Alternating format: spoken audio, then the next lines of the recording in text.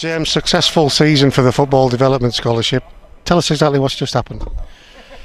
Basically, we've won the EFL, the inaugural, the first season of the EFL Northwest Division 1 League, which is a fantastic achievement. It's our 7th trophy in 5 seasons since we've started it, so it's something that we're used to doing. However, obviously the groups of lads change, and it's just fantastic for, I think, local football that these lads are getting an opportunity to get a taste and a feel for what it's like to train like a professional footballer, but obviously most importantly they get the education at the same time. Henry just won the title. You must be quite proud about that. Yeah, I thought we deserved it 100%. Came off a shaky start to the start of the season, losing the first game, but I thought we bounced back brilliant. Full teams, great bunch of lads to play with.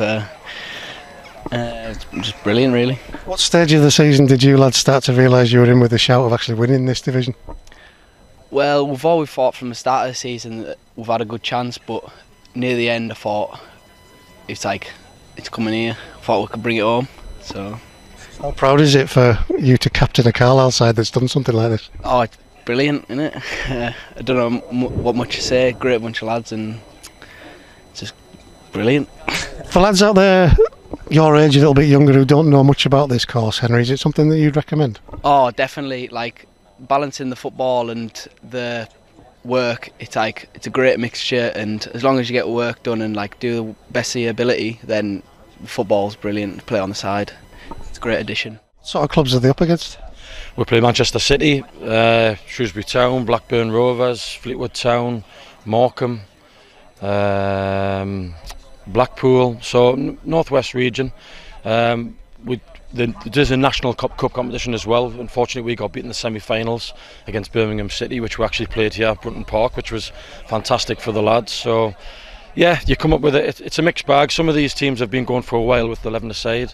Some clubs have just started it. So I can only say, with year on year, the sort of standard getting stronger, which means, which is good, because from a competitive point of view, if you're going into a real tough game every single time there's a match, I think it only enhances the lads' education when it comes to football and real football, and it gets them ready to take the next step, whether that's non-league or hopefully one day, you never know, one might push into back into the professional ranks where some of them have came from. I remember speaking to you a number of years ago where you went into this wide-eyed.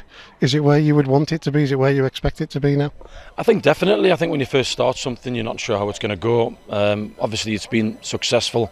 It helps that you're successful educationally, because you want parents in the local area to think that their son's going into a good educational environment and a good place to go.